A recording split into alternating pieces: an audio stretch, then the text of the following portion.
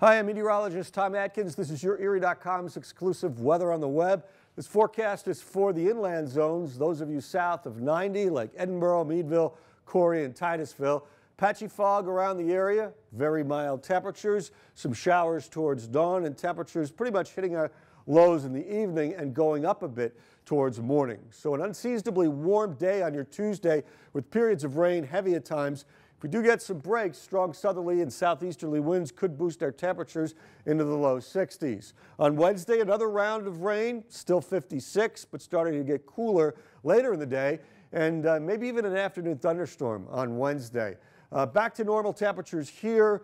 Thursday, some rain or snow showers. Friday, Saturday, mainly just some wet snow showers or flurries possible at times as temperatures return to more seasonable highs in the upper 30s with drier weather for Sunday and Monday.